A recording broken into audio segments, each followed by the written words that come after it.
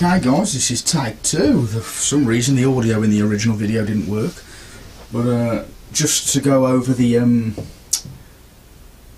accommodation that I use for my ferrets. Yes, as you can see, it's fairly large. It fits right in the corner of my room.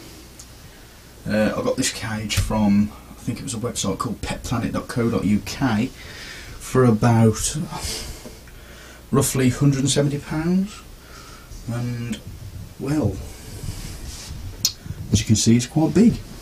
I've got to start, I've got a dark area for them to kind of chill out, for them to hide in, and I think they're all hidden away under blankets. So if we just try not to disturb them. Now, when I originally did this first take of this video, they hadn't been fed, but as you can see, they've now been fed, and that's the kind of food that they're on. It's James Wellbeloved ferret food. It's a kibble,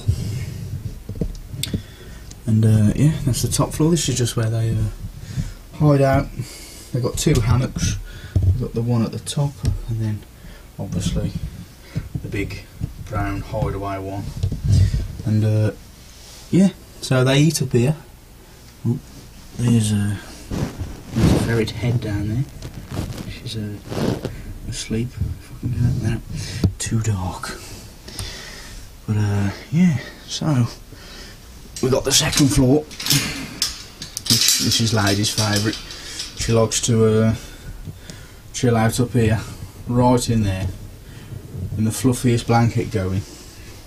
The blankets, we got the grey ones, they were donated to us, and then the two spotted brown ones, they were, I think they were about £8 each. They're cat blankets actually from Pets at Home. They're actually really nice quality.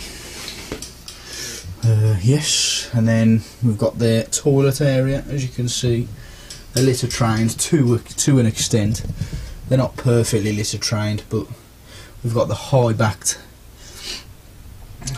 litter trays, which are really good. As if you didn't know, ferrets, they like to back themselves into corners when they go to the toilet. So yeah, that's that.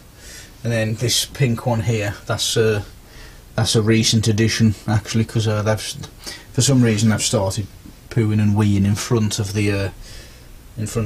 that back one there. I don't know what's going on there, but oh, I think she's stirring. No, you're just going to be lazy and sleep. Okay. So that's really all there is. But ever since I've got this, it's given them a new lease on life. The original cage. No, she's tired. There she is. Oh, hello. Oh, big yawn. Big yawn. Yes, the original cage that they come with, it was okay for the first couple of years, but first couple of months, but they've soon outgrown it, and it got to the point where they weren't getting enough exercise out of that.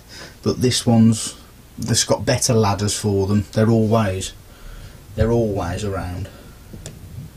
They're always walking up and down. So to the point actually where they're that more active that I had to take them to the vets the other day because Nim has lost a hell of a lot of weight. So that was quite worrying at first, but the vet determined that it was just down to a change in lifestyle due to the new accommodation, and they get more exercise because they get let out for an hour or hour and a half every day. So yeah, that's that.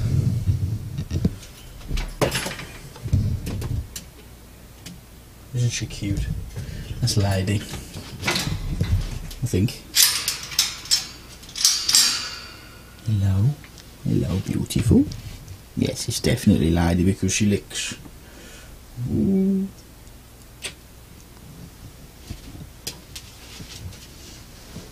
Back in.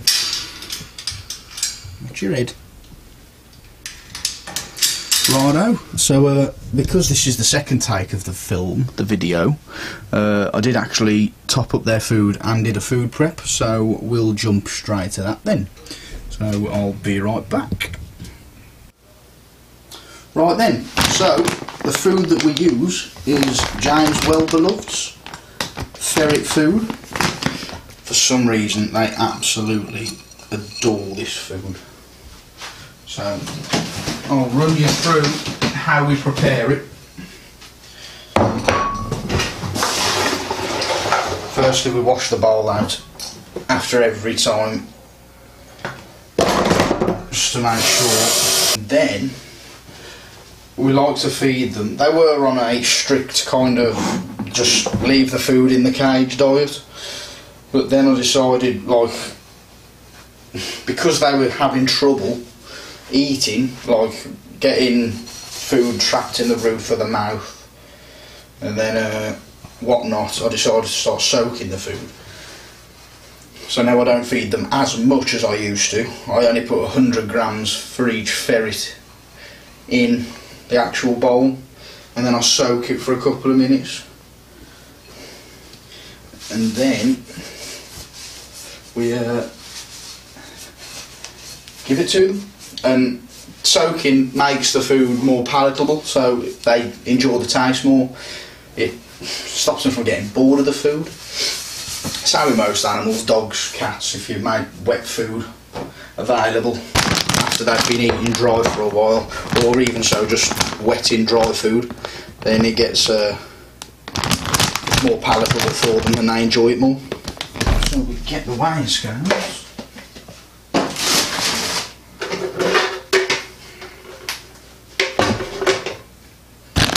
And we measure out 2.5 grams.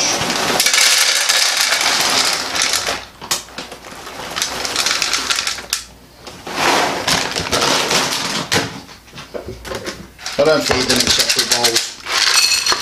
They share it, and they usually eat the same amount anyway.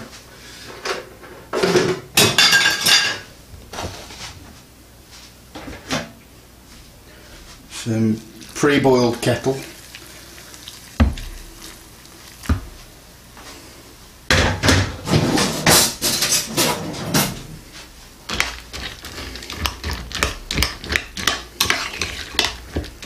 And then we just let that sit for a couple of minutes.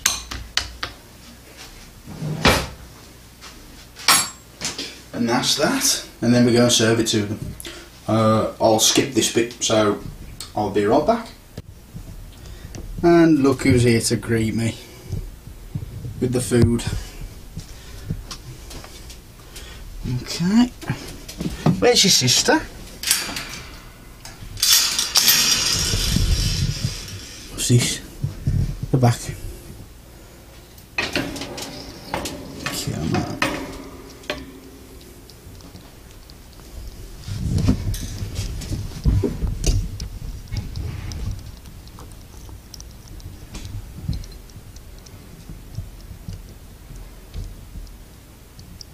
Come on. Food. Oh, big Shrek. Sliding into the food bowl.